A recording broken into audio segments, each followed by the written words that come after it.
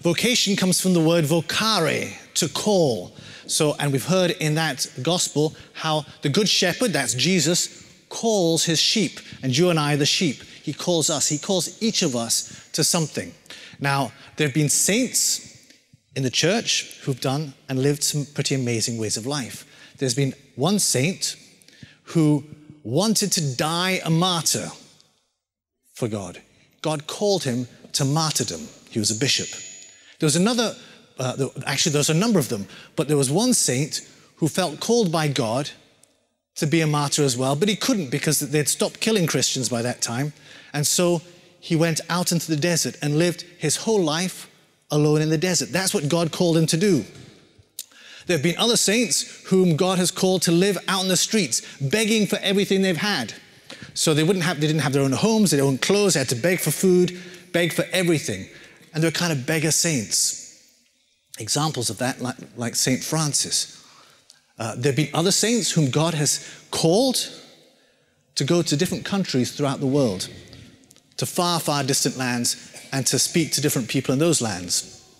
There have been saints that God has called just to be good parents, husbands and wives, holy parents. Examples of that might be the parents of Saint Teresa of Lisieux. Saint Teresa of Lisieux, her parents are now saints. Are they saints or blesseds? They're saints. I thought they were saints, yes. Other people, they've been child saints. They've been kids your age that have been really, really holy, had a really close relationship with God. They've been teenage saints who've had the same experience. Young adult saints, Chiara, I forget her surname, and what's his name, the other chap? Frascati, that's the one. What's his name? Dominic Savio was a young boy. There was Giorgio Frascati. So there have been saints that God has called to do all sorts of different things. And the truth is that God is calling each of you to be saints. Now, when we hear, the stuff about God calling a saint to die of martyrdom, I don't know about you, but I kind of think, oh, I don't know if I particularly want to die a martyr, I remember many, many years ago, I decided to give my life to God. But one of the things that was holding me back, I was thinking, if I do that, maybe he might ask me to he might ask me to go and work with the homeless. And I was thinking, oh, I don't know if I could do that. I was a bit scared at the time. So I was thinking, I don't know if I could do that.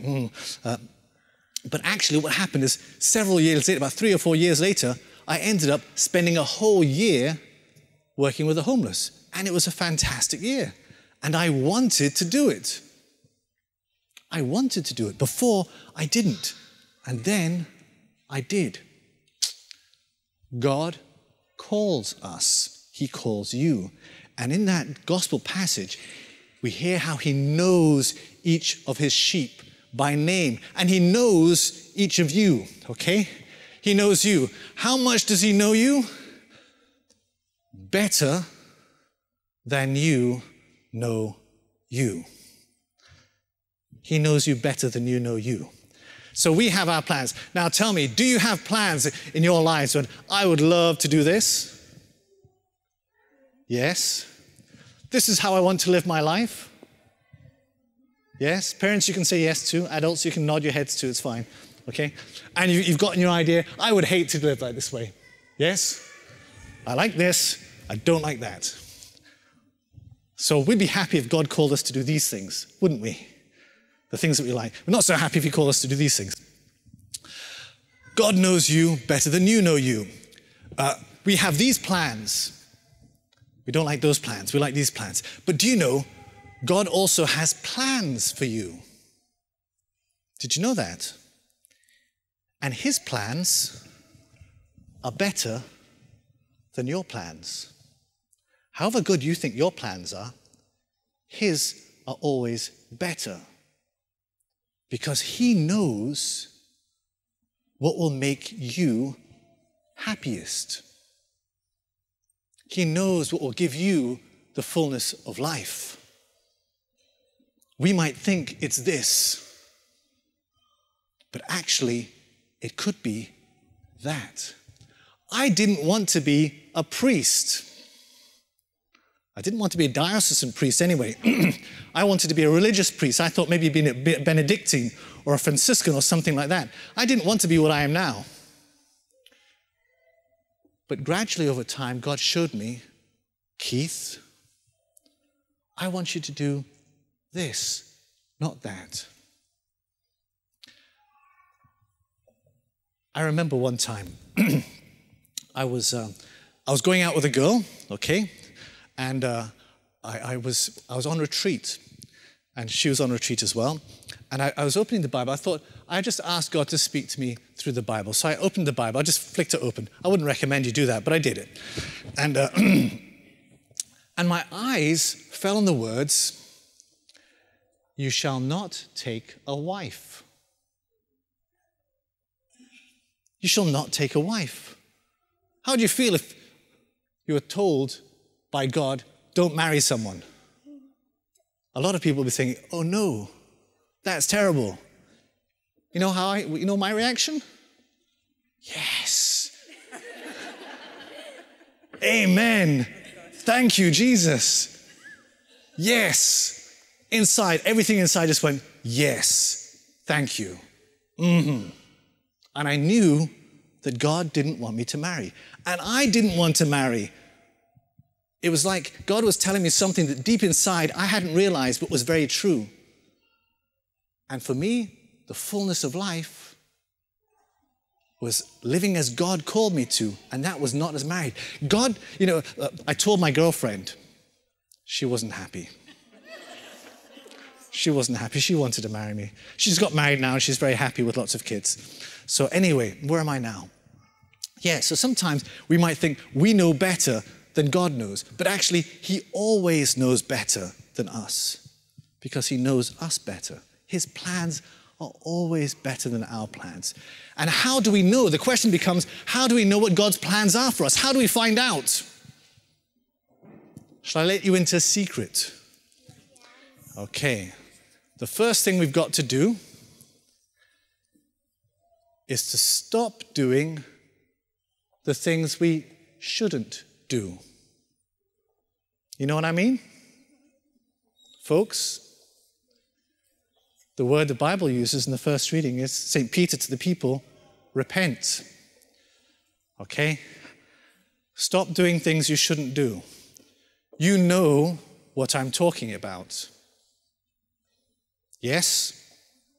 Everybody nod your heads. You know what I'm talking about, so stop it. Don't do it again. Change. That's the first thing. The second thing is, start doing the things you should do. Live the way you know you should live. Folks, you know the way you should live, don't you? Nod your heads. You know. Start doing it.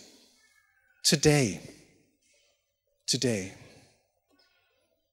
Part of that is prayer, because in that gospel we heard that Jesus saying about the sheep know the shepherd's voice. They know who he is. They know his voice. He goes on ahead of them and they can hear him and they go wherever he calls. So they know his voice. The question is, how do we get to know the voice of God? How do we get to know the voice of Jesus? We pray.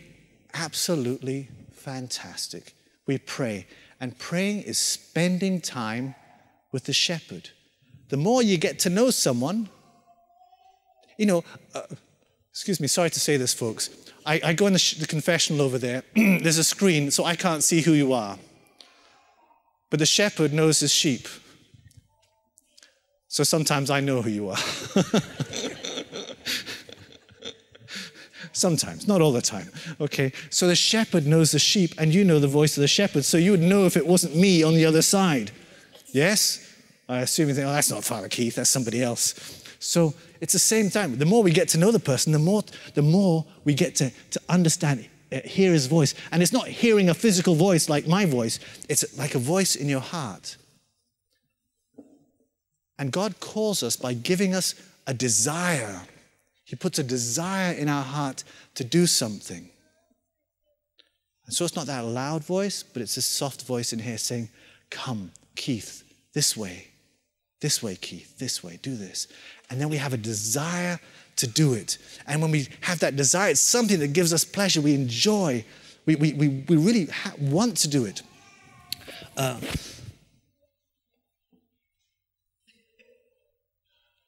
Yeah. That's how he leads us. So the more we listen to his voice, the more we pray, the more we get to understand, hear his voice. And then when we start doing things, we know when his voice is saying, come this way, or saying, no, don't go that way. Go this way instead. And so he leads us. So he leads us to life in its fullness. That's why he came. And so today we pray that we can get to know the Good Shepherd. We turn away from the things we shouldn't do, folks. Start doing the things we should do. Pray and listen and follow his voice. Amen? Amen. Wonderful.